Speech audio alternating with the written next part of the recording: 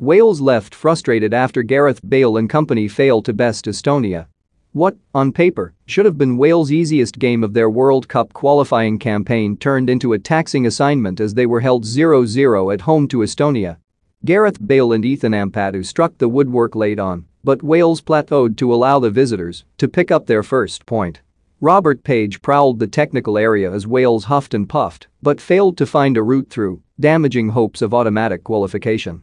The most moving aspect of a balmy evening was no contest. In the 52nd minute, supporters stood for a minute's applause on what would have been the late Wales captain and manager Gary Speed's 52nd birthday. How the Wales support enjoyed returning in their numbers for the first time since witnessing Aaron Ramsey, absent here through injury, seal qualification for Euro 2020. A crowd of 6,500 wished Wales well after their final warm-up game against Albania in June, but this was much closer to the real thing, more than treble that attendance, and when the pre-match anthems finished with a few minutes to spare before kick-off, it allowed the fans to run through their favorite songs, a chance to serenade Bale and Danny Ward, as well as an opportunity to rejoice in England's failure to bring football home. Bale had stressed how Wales still have plans to pinch top spot in Group E from Belgium, and they made a blistering start. Chris Gunter, winning his 104th cap, flew down the right flank after picking up a Tyler Roberts pass and played a superb one of his own into the box for Harry Wilson, but the Fulham forward shot wide with only 37 seconds on the clock. Bale, fresh from bringing the match ball home from Kazan on Sunday, spurned another inviting first-half opening.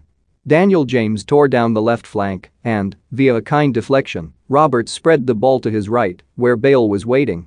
But the Wales captain sent a first-time shot sailing over. Roberts, too, dragged wide after Bale's clever dummy helped the ball on to Wilson, who was withdrawn before the break owing to an apparent head injury. Estonia were obdurate opponents but came within inches of opening the scoring 7 minutes before the interval. Artur Pick fed matches Cade infield, and the Finland defender clipped the crossbar with a curled effort from the edge of the 18-yard box. Chris Meffam, who was partnered in the center of the Wales defense by Ampadu, one of 3 changes from the team that triumphed in stoppage time against Belarus, conceded the fans might again need to be patient against a side happy to frustrate, and so it proved. Wales supporters could be forgiven for wondering if it was going to be one of those nights when the Estonia goalkeeper Karl Hein, who is on the books of Arsenal, denied Bale with a brilliant save. James was chopped down by Maxim Piscozzi and Bale made a monstrous leap at the front post to meet Ben Davies' free kick, but Hein soared to his right to paw his header clear, vexing the Wales captain.